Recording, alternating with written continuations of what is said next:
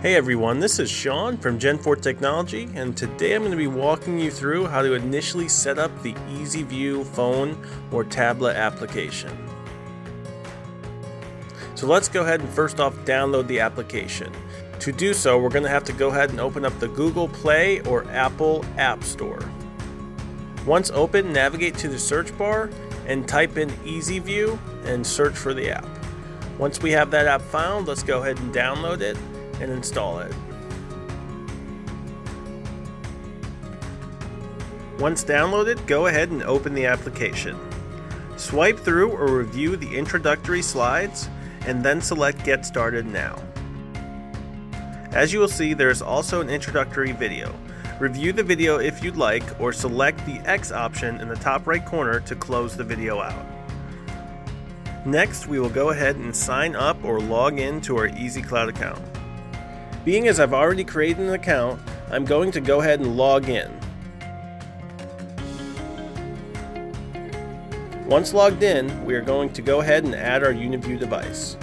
To do so, select the menu icon located in the top left corner of the application. This will prompt up your side menu, in which we're going to select Devices. Within the Devices section, select the plus sign located in the top right corner of the application. Here you will find three different options in adding a device. These include Scan, Manual Add, and Auto Search. Scan allows you to add your device utilizing the P2P feature. Manual Add allows you to manually input your device's info and add it to the app. Auto Search allows you to scan your local network to find your Uniview device and then add it. We are going to use the quickest option and select Scan to use the P2P feature. As you can see, the scan option requires a QR code to scan.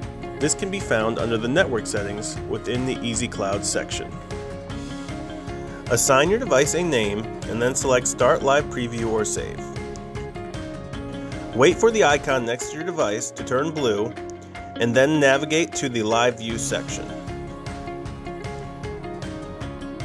Once within the Live View section, select the camcorder icon located in the top right corner of the application. Here's where you can find all of the UMV equipment connected to the app. Select your device, which as you can see extends out all of your cameras. Next, select the cameras you'd like to review and then select Start Live View. That wraps it up. Thanks for watching, and make sure to like, comment with any questions you have or videos you'd like to see in the future, and subscribe for future content.